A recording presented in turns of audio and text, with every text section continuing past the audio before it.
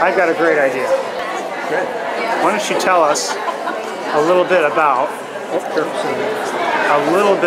what I'm seeing here. I'm recording right now. Okay. So this is a half-size carving of Ezra. That's right. And he was started back in January as I was planning to do a full-size messing of Big Red and Ezra. And then in the spring, when we had the horrible news of what happened with Ezra, we were all so shocked. I decided I wanted to finish it as quickly as I could so that I could bring it to Cornell and hopefully share it with the community of people who loved Ezra and Big Red and share in some memories of him. So I named this Forever Ezra, and I was able to finish it in August, and here I am today sharing some people who have been so wonderful in seeing him and remembering all the joy that he brought to so many of us. The level of detail is really phenomenal. And I mean, I'm looking right now. We're looking at the feet and just the detail involved with those. Just making the feet is about a 2 to 3 week process, just for the feet. And they're made from heavy gauge brass wire of different calibers for each of the talons and the toes and the tarsus, and each one is different. And then they have to be shaped and made to fit on the branch that it's on.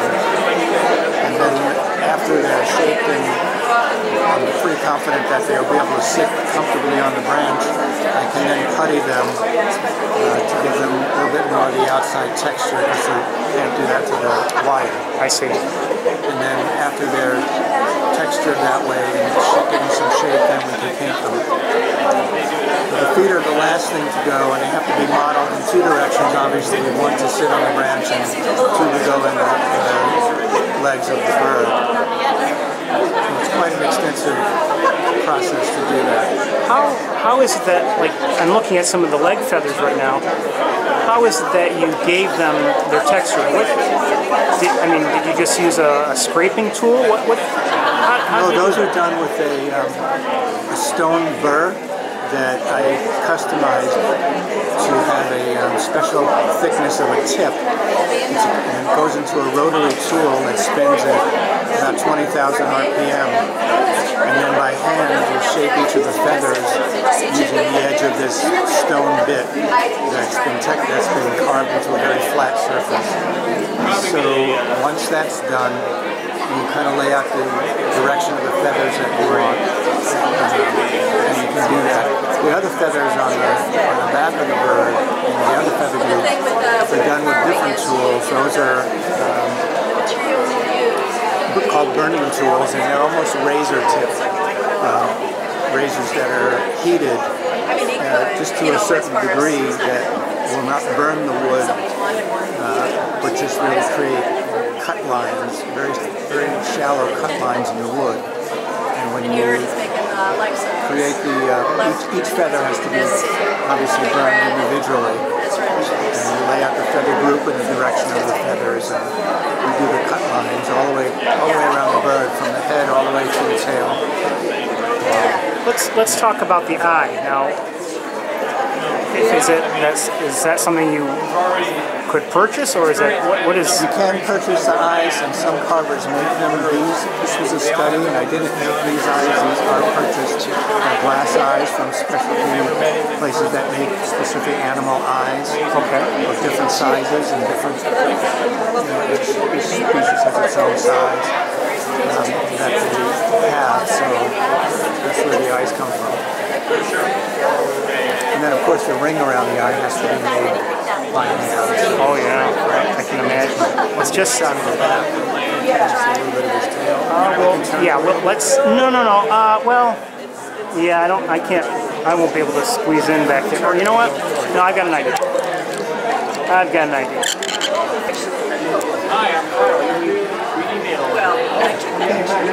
I won't be able to hold this quite so steady just because of the nature of standing here and holding this all by hand. But just look at these feathers.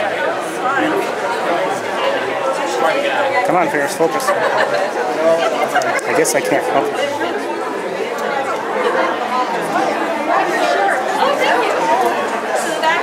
I can only imagine what went into the tail feathers. Yeah, so this is all one piece of wood, and just creating each feather so that it crosses underneath the next feather. And if you flip this thing over, each feather is on top of itself the other way on the underside. And just working on the tail area is a couple weeks of work. I don't think I could ever finish it. Not for me. It wouldn't be a couple weeks. It would be maybe never. Well, you don't start out doing one like that. That's for sure.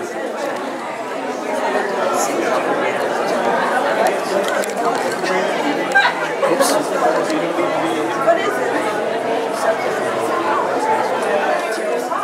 Well, we're running out of battery power here. That is some beautiful, beautiful work. My goodness. Thank you so much. And I congratulate you, and just the fact that you've brought this for other people to appreciate is really wonderful. Well, I wanted to help out in whatever way I could, and I thought sharing it with the people who love Ezra would be really important, and then donating it by putting it up for auction and letting all the proceeds go to support the great work that's done here would be a great thing to do. So that's why we're here. That is wonderful of you to do that. That chipmunk that, I won't leave him out. Let me see if we can get him in there. He looks like he's scared for his life. Well, he should be.